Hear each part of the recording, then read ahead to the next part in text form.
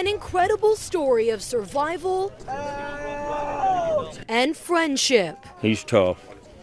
You know, he's a tough guy. On Monday morning, 62-year-old John Waddell telling his friend Terry Shrader he was heading out to explore this abandoned gold mine around 30 miles southwest of Wickenburg, something the pair did often. He was anxious to get down and see what was down there. But unlike usual, Shrader didn't hear from his friend the next day. It was in my mind all night and all day that what I was going to find. On Wednesday, Shrader coming to the mine to check on Waddell.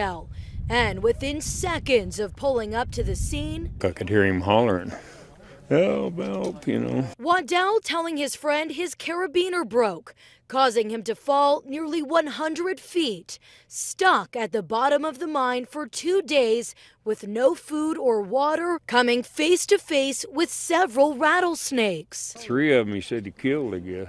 With no reception in the area, Shrader running up a nearby hill, calling 911. Our complaint's advising that someone fell down into the El Tigre mine. He's awake and talking, not sure how he fell. He's been down there since Monday. A rescue team rigging the mine with ropes, and after an hours-long mission, pulling Waddell to safety. Slow.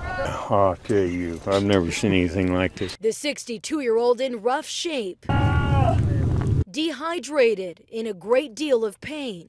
His legs and knee, and he's got both artificial knees, and that one of them messed up pretty bad. But surviving the unthinkable, thanks to the actions of a good friend.